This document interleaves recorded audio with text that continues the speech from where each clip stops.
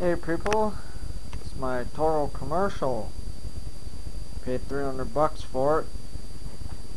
It's got a Kawasaki commercial FJ180V on it, and it is a heavy motherfucker. It's got the rear discharge chute, 3-speed self-propel, great big 1-gallon fuel tank.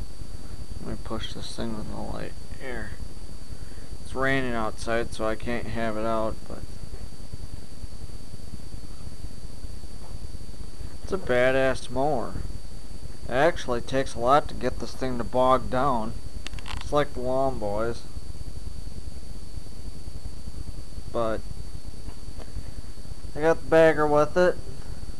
And one thing I don't like about, well, a couple things I don't like about this mower is that it's a heavy motherfucker, and that this bale, to run it, you hold it up to about here, and it